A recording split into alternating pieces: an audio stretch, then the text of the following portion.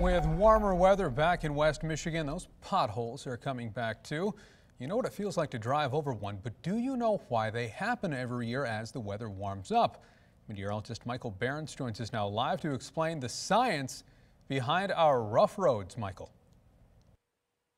Yeah, that's right, Nick. Every year when we head into the thawing months, we start to see those potholes become more numerous and numerous, and it's really the weather pattern that leads to it. We've been seeing a prime example of that over the last several days. You see how the temperatures get above freezing during the day, back to freezing at night, above freezing during the day, back to freezing at night.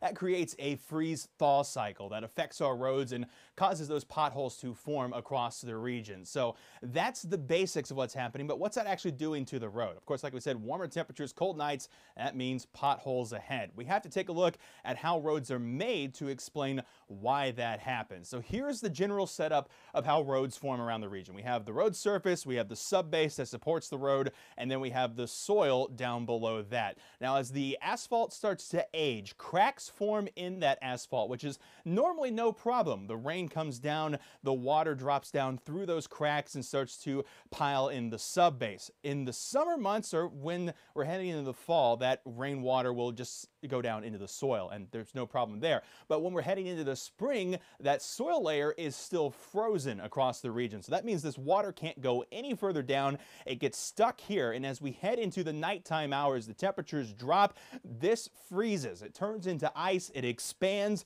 and as we head back into the daytime hours where that water was expanded, once it melts, it leaves a weakened subbase and a weakened road surface. So then you add a car on top of that, it pushes down that now weakened road surface and subbase, and there is your pothole, and it only gets worse the longer it goes unfilled. And of course, we can't fill those very well during the winter months. So here's some pothole tips for you. Keep an eye on the road, avoid puddles, make sure tires are okay and properly inflated, and beware of impact damage. And of course, call your local city or county to report those potholes near you.